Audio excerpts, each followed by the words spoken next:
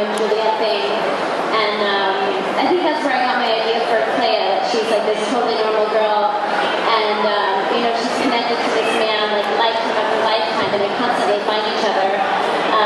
It was just something that worked for the story, and went along with my kind of fascination of like what happens after we die.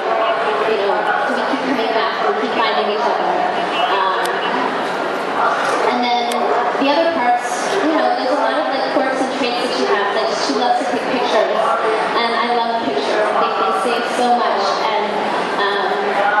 And I wanted Clea also to be really intuitive, like that her dreams are so important to her, and they really help her, guide her, you know, through her journey.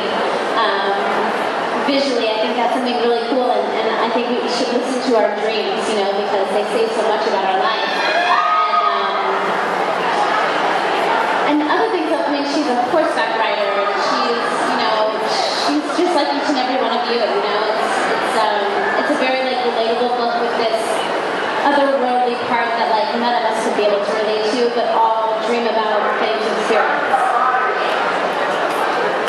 That was long, sorry. Toma esse microfone para fazer as perguntas. As meninas da organização é que estão com o microfone. Então vocês têm que levantar a mão e esperar, porque em algum momento elas passam por aí, tá?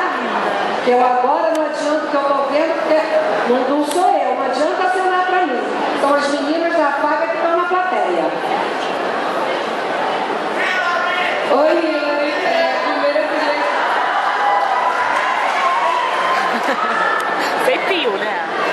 Oi, Hilary, primeiro eu queria dizer que eu te amo muito, eu sou muito sua fã, e eu queria te perguntar se foi difícil você dividir a Hilary atriz e cantora da Hilary escritora. Reitoria? Como faz a Hilary filme, né? Família. Oh, thank you so much. It's a really good question. Yeah, it was tough. You know, I think when you sit down to write, you automatically start writing about things you know, which is your life. And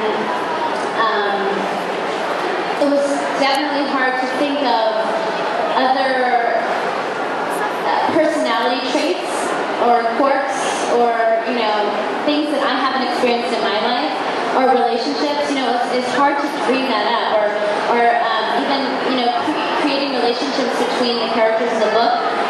If I don't have those relationships in my life, it's hard to write about it and to create it, to make it interesting and to make it sound real. So it was challenging, but I'd say it took me about like 7 months, me and my co-writer at least, to write the book. And probably by month 2, we were just flying. You know, it was like much easier, it felt more natural, and you kind of get out of your head and into Clea and her life and her experiences and how she would view things as opposed to how I would. Vai bater palma toda vez.